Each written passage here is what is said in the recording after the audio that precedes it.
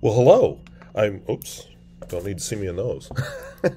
So, I'm jumping the gun a little bit. I'm actually on the road. I'd planned a different video for this week, but I'm so excited about this pen, I just had to share it. I mean, I brought this pen with me. I liked it that well. So, without further ado, I want to share my first impressions of the Cross Bailey, then we'll talk about it afterwards. All right, so the pen I have in front of you today is the Cross Bailey. This is an impulsive stationery store find, an Office Max or Office Depot, one or the other, whatever's in Bismarck that's still in business. It arrives in this clear packaging. I was attracted to the color. I've been looking for a purple pen, and well, it's not purple, but I found it attractive. And I've liked some of the other Cross pens I've used lately, so I thought, let's give it a try. Coral. It's coral. Not Coral from Walking Dead. Coral the color. That's a joke for those of you who've watched Walking Dead. So it arrives, that's apparently a display case, and then there's a different case, I guess if it's shipped, I don't know. Inside the case, we've got some instructive doodads underneath, stuff about a warranty and so on.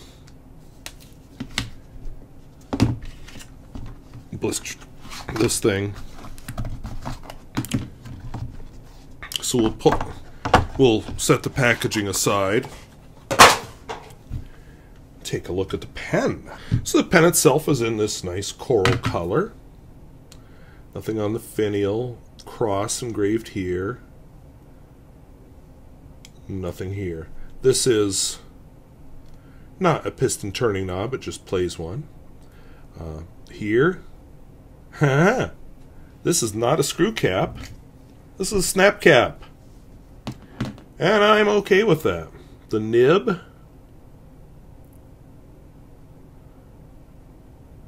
I can't tell if it says on it.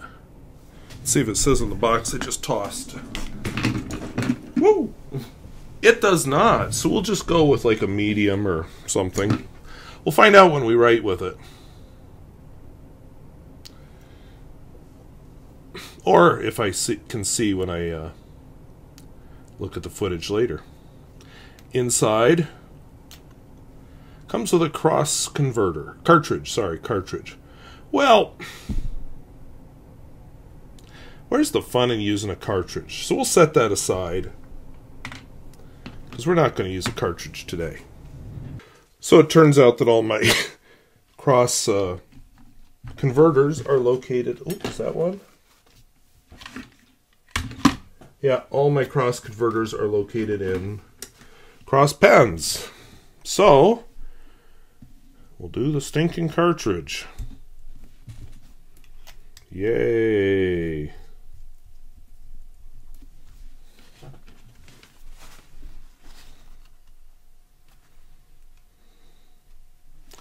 Actually got a little blue dot there out of it. Not sure how, because it's a black cartridge.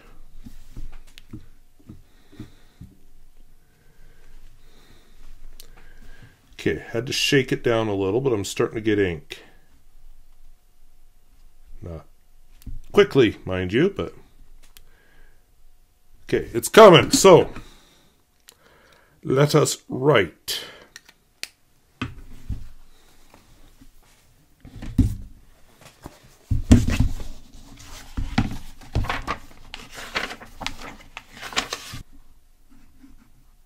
So the ink in it, of course, is Cross Black. I have nothing against Cross Black. It's just, I don't really know cross inks, and I always like to do this with the same ink, my beloved Parker Quink Washable Blue. So is there flex in this pen? No. But maybe you can hear that there is feedback. A lot of it. Wetness and flow.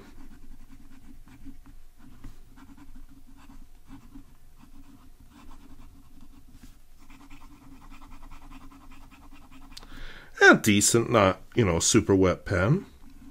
The smear test is another good measurement.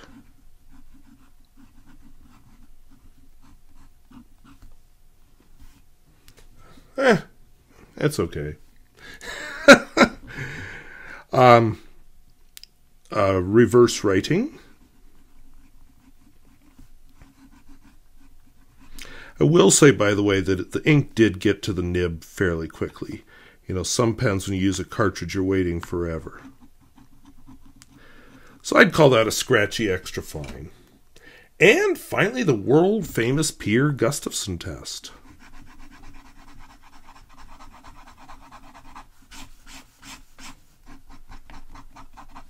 There was one skip in the loops, but I think that was my fault. So on the whole, I think it did very well. So, you know, it has a cheaper feel. I like how it looks. The writing is, you know, not amazing, but decent. So we'll see if it'll flip and stay on the paper so I can take a damn picture. We'll see how I like it in the days to come. So that was the Cross Bailey. By the time you're seeing this, I am home, so don't think about coming into my house and stealing this pen, because I'm there. But the time of filming, I'm in Bismarck with a group of students. So yeah, I am really thrilled with this Cross Bailey. Coral-colored pen. Costs under $15. It's a snap cap. It feels good in the hand. It looks good. I like how it writes. I have been using this. In fact, I inked up, you know, my Lamy 2000 always takes a break during the holidays, and so I can wash it out and stuff.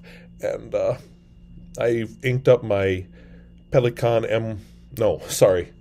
my Pilot Custom 823 to be used during this time.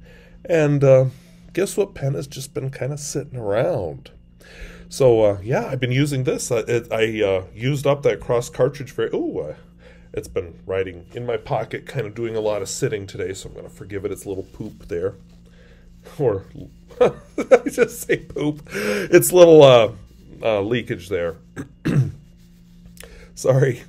I'll edit that out. But anyway, I've just enjoyed writing with it. And until just that moment, I haven't had a problem. One thing that's different now, well, for one thing, I did a lot of sitting at this convention that I'm at with the students. I spend most of my day on my feet because that's the nature of the job I have. Another difference from when I filmed the first impression is I stole the converter out of my Cross Townsend and put it in here, so it's now writing with Edelstein Onyx. Still enjoying it. I'm just very happy with it. Feels good in the hand. It looks good. I've gotten several compliments here in Bismarck on it. Low cost. I mean, what's not to like? This is lower cost than a Safari. Pocket test, no problem.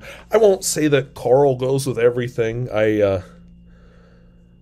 Honestly, I take part in a gag gift every year, sort of a gag gift. You know, it's I guess a white elephant gift, and that's what I bought the pen for. I thought, we'll do a cheap cross, and then I'll give it away with a bottle of ink I don't like. And no, I won't be doing that. I like this pen. So will it replace the Lamy 2000? No, Lamy 2000 is objectively a better pen, but this is a really good pen. I mean, punching way above its weight class. I am thrilled to pieces with it. I have used up that cross cartridge. I used up one full fill of the Edelstein Onyx, and I'm on my second fill of Edelstein Onyx. And I might just keep filling it through the holiday. You know, at some point I'm going to have to write with that, the Pilot Custom 823. I'll force myself, but I am really enjoying this pen. So, it's really hard for me to be objective about it, but I was so excited about it. You know, I realized how much I'm enjoying it over this time in Bismarck. I just decided we're going to go with this pen this week instead of whatever it was I'd planned. Whatever I filmed in my living room back at home, I don't even remember. I filmed several of them, so whatever it was. Yeah, so you can't go wrong with the Cross Bailey. I don't know that you have a lot of nib sizes to choose from, but I'm in a motel and there's shrieking teenagers in the hallway, but they're not mine. My teenagers are at a dance right now. So, anyway, I hope you found this useful, and yeah, if you're looking for a low-cost, very well-made pen, Cross Bailey. We'll talk to you later. Bye-bye.